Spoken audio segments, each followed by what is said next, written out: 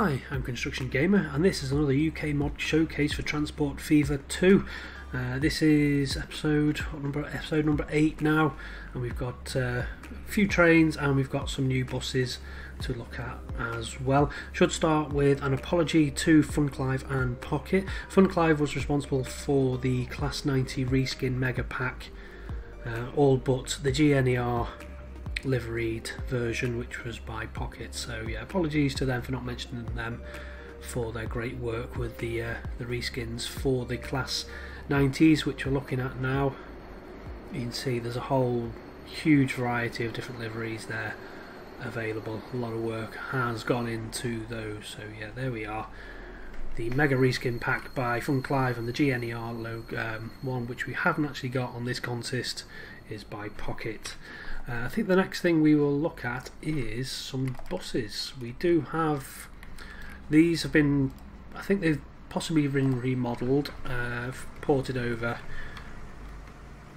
and redone from Transport Fever 1. So these are the Enviro 500s, double-decker buses. This one is in the Blue Star, and you just saw the Southern Vectis one go off there. Yeah, so it's a double-decker bus, high capacity bus there with 3-axle bus. What more can I say? We'll look at that one then. You will, if you play Transport Fever 1, you'll recognise these, and they've the good high capacity buses. I'm not familiar with really 3-axle double-decker buses up where I am, but yeah, these obviously operate down somewhere down south. I think by the Southern Vectis name, probably gives that away. So you've got that one there, and then head over to either the town. I've got the other variants as well. There's some Arriva. Well, I think they're all Arriva, but they're just different variants. So you've got the Vectis Blue there, and then there should be another one somewhere. Yeah, I've got more. I think, pretty sure. Let's have a closer look. This should be an Arriva Unilink. Yeah, it does look like an Arriva sort of colour. Possibly I might be wrong, but there we are. There, some new buses. Do I have a vehicle depot? I think I do. So we've got there the Enviro 500, and then you've got the different variants there. They've got a capacity of 45. So let's look at one of the bendy buses. Actually, passenger, that's probably easier. So that's 27 for a bendy bus, but I would reckon that should be about right, because it is a large high capacity bus. They are available in the green from 2002 and in the blue from 2003. So there we are. We've got a couple more buses to add to the Plaxton pointers that we already have. I think the next thing we want to look at is we've got 2 for the price of 1 on this consist. We've got some generic 060 locomotives here. Almost forgot the Enviro 400s by Mad Hatter. Before I forget, I write these notes and I don't pay any attention to them. So yeah, the Enviro 500s by Mad Hatter, and these 060 generic locomotives by Steve M4 comes in a variety of different colours. These should be available from 1868 to 1930, and these locomotives are pulling these, which are GWR van wagons by JK. These are kind of early wagons which transport a variety of different goods. There are, obviously, as you can see there are different varieties, so they're available from about 1850 through to 1948 in the various configurations. If we head into the depot, we'll have a look at the locomotive first. So we've got steam locomotives, and it is a G somewhere, generic 060, so it's 507 horsepower and 55 kilonewtons of tractor effort. They are early locomotives, so that is about right. So yeah, you got the different varieties in there. And then if we look at the wagons, we've got the cargo wagons, and we do have here, you can see these transport plastics, mechanics, tools and food. That one takes grade as well. Yeah, you've just got your different varieties there of GWR wagons.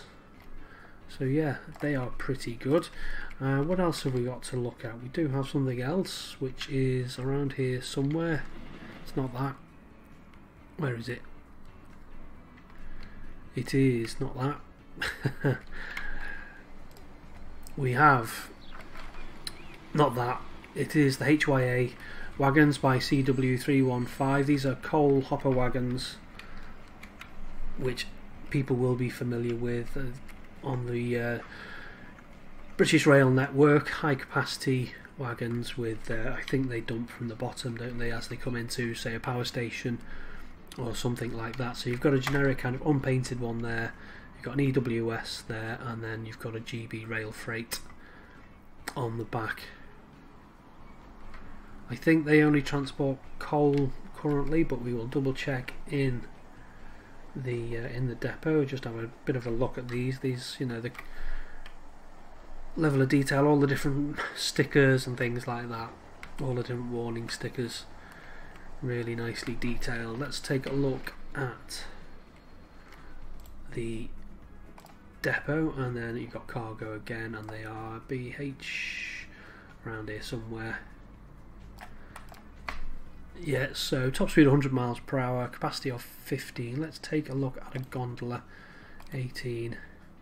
Yeah, so it's about right. Yeah, just coal on these, but they do have a much higher speed than the standard kind of gondola.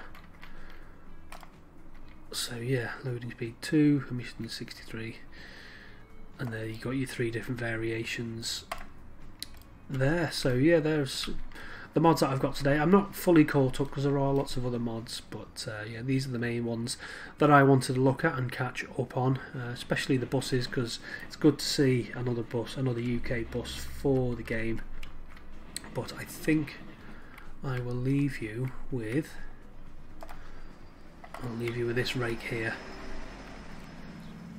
I was going to wrap the video up there, but then on Saturday the Class 68 was finally dropped on the Steam Workshop, so I couldn't resist having it featured in this episode. I'd already pre-recorded most of it, so I'm just adding this onto the end because yeah, it needs highlighting, I think, because it is such a good mod. I think a lot of people have been eagerly awaiting this for quite a few weeks now. There's been a few sneak peek pictures of it and things like that. So we have this Class 68 in the DRS colours, direct rail services. This would be pull-in, kind of intermodal, container freight type things. The model the model itself is a collaboration between CW315 and Mr. Transport Guy. They've been working together on this mod.